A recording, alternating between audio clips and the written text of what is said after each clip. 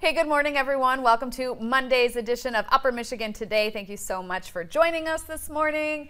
Tia, how was your weekend? How are you this morning? I'm good. I'm 2 thumbs up. How are you? 2 thumbs up. I'm good. You cleaned up your coffee spill from this morning. I did. I'm dry. I'm glad. feeling good. I'm glad. Yeah, we had quite a morning. I spill my coffee almost every morning. Well, it's because you drive to work like this. I know. I don't like, so obviously, like, I have the covered thermal things, but I don't like the way they make the coffee taste. Is that I agree. weird? No, Okay. I totally agree with the metal coffee it cups. changes it. So I always have to have a coffee mug.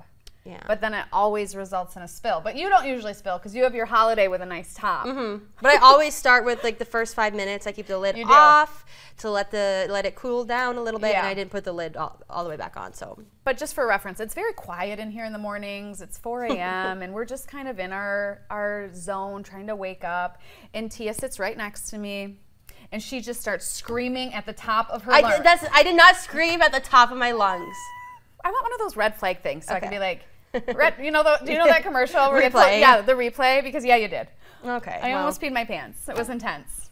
I'm a little That was bit the dramatic. morning. It woke me up though. Then we were all in. And it wasn't even hot either. It was just dramatic. You are dramatic.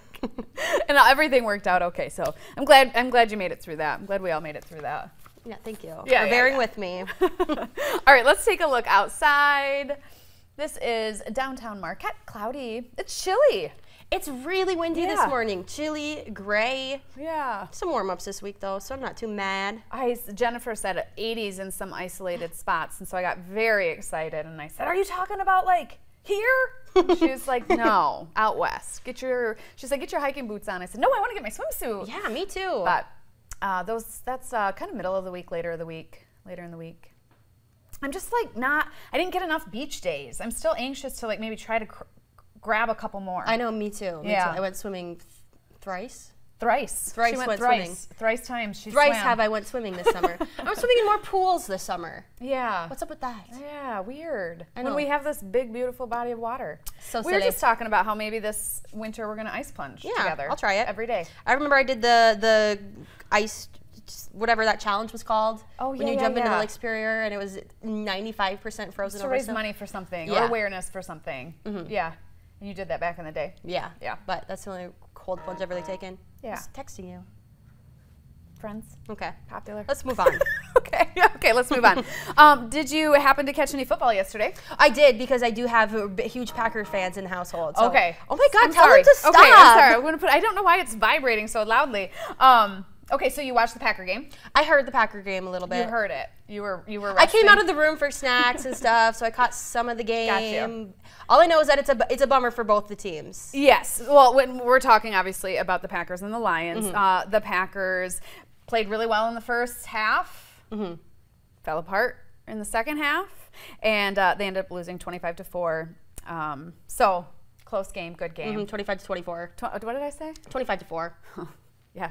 Kind of a big difference. And then the Lions, they played the Seahawks, and it was a really great game. It went into overtime, and the Lions lost in overtime, and it was real sad. If you're a Lions fan like me, it was a great game, right? And it was the home opener in Detroit, and so there was a lot of excitement, and they still have a lot of good things happening, and they're just building, so they're going to make those corrections and keep her going. But it was a fun Sunday, football Sunday. We had like lots of TVs and things happening, and lasagna. Oh, and just felt good. I ordered Vangos. I never changed out of my pajamas. I have Packers pajamas, even though I'm not personally a football fan, but I'm surrounded by Packers fans. Yeah. So I was in the football Sunday spirit. Yeah, well, that's fun. As much as I can. It is a nice way to spend a Sunday. Yeah. I can't help it. I do enjoy it. All right. But then on Saturday. Yes, on Saturday, where you were not, I was at the NMU tailgate, sponsored by TV6. You needed a rest because you've had a lot of things going on, but a bunch of us from the station went to the tailgate. It was really fun. They had a really good turnout. It was the first year that they've done this, and so it was in the back of the dome, and a lot of people and green and gold and all that good stuff. And then the band took the field for halftime, so that's what you see there. On the left side is the alumni band, and then on the right side is the current band, and it was about 300 members in total that played at halftime. It sounded so good. I loved it. But we have to show you 2 key pieces. This, you know this guy. This is Michael Sobek. This is Michael Sobek, and he plays the alto sax, and he was so into it. The band does a lot of swinging of the horns when they play, and they have like all these movements, and it's choreographed. Even when they're just standing still, they're still like bopping their heads and doing. He was so into it. It was so fun to watch. He's very animated. And then on the flip side, we have our station manager, Rick Rhodes. Look at him. Look at that smile. Oh my gosh, I saw videos of this, and I shut up out of my seat. Oh. And I said, Rick Rhodes plays the trumpet? How come I didn't know about this? Yes, he does. He did not do the choreographed swinging like Michael did, but he showed up, he marched so well, and it was just a blast to go and support him, and we stayed through halftime, and the dome was full. I mean, that's a big facility for the Upper Peninsula, and I don't think I've ever seen so many people in the dome for a game. So that was really nice to see. So anyway, fun. Yeah, the band was kind of the highlight for me that day. So the dome was filled, but then also Marquette was pretty packed too. It was so packed because the Margie Gessick. Okay, well, there's been so much debate about this name. We've talked to Todd Paquette about it, and he loves that we just say it. But I like to call it just the Margie because I think a lot of people at this point know it as the Margie. Yeah, so the Margie was happening this weekend. So downtown was packed. And, people come from around the world to do this race. It is kind of been declared the hardest course ever. A lot of people enter it and they don't even finish. Like the goal for a lot of people is just to get to the finish line because it's so challenging. So people will come, they won't make it, they'll try to get in it again, and they only allow so many people, so it's hard to get into in the first place, and then once you're in it, it's just such a feat. So you can, from what I understand, you can run 100 miles, you can ride 100 miles, you can run 50, ride 50, and it takes you through some of the roughest terrain in the Upper Peninsula. Incredible. Oh, that's pretty cool. Incredible. Yeah. Don't know that I'd be running 100 miles anytime soon. I mean, let's face it. You don't want to sign up for this with me? Like, do you want to try the 50-mile ride next year? If I get Todd Paquette to loan us a bicycle?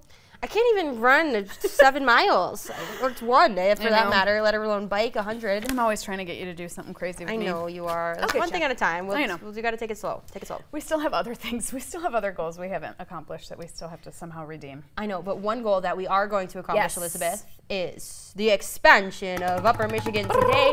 So we're officially 1 month away from that, and the show is going to an hour. Mark your calendars for October 16th, because that is the day that we will have our very first hour-long episode, and we want to know, what do you want to see? What don't you want to see? Right. What have you had enough of? What are you like? I wish they'd stop talking about that. Yeah, so if you have story ideas, so this could be specific guests, businesses, people, or segment ideas, so overarching topics that we could dive into on a weekly basis. Send them to us because we want to know. We want this show to be, this is about everybody. It's about the community of the Upper Peninsula, and we're only 2 people. Right. So our brains can only do so much thinking. And we kind of need your help, right? Like, this is a big undertaking for you and I. Our morning videographer, Robert's going to be helping a lot more with the show, so that's really exciting. He'll be producing and helping us out. But, it is a big undertaking, and it's kind of one of those things like, be careful what you wish for, because we wanted it to be an hour so bad, and now it is an hour. We're like, oh, that's a lot of work. Okay. Yeah. So we have a lot of brainstorming to do, and we have so many ideas, right? Like, I feel like our idea bank is huge, but that's if we had unlimited amount of time. And yet resources. Exactly. So. And that, so we are faced with that as well, because obviously we both do the morning news, and so it's kind of trying to juggle and figure it out. But I'm excited to be able to talk even more in depth with people, have multiple guests on, and I think it really opens up some really neat opportunities for the show and for Upper Michigan and for all of you. But yeah, we want your ideas. Yeah, so we welcome anything. Send us messages on Facebook, send us emails, and we look forward to reading about them. Yeah. We've got some work to do. Yeah, but we are carrying on with our show today. We have a very special show. We are talking about alopecia awareness because September is Alopecia Awareness Month. And we have one woman, Heather Wesley, joining us in the studio to talk about her personal experience and mission to expand the awareness across the Upper Peninsula. We'll be right back.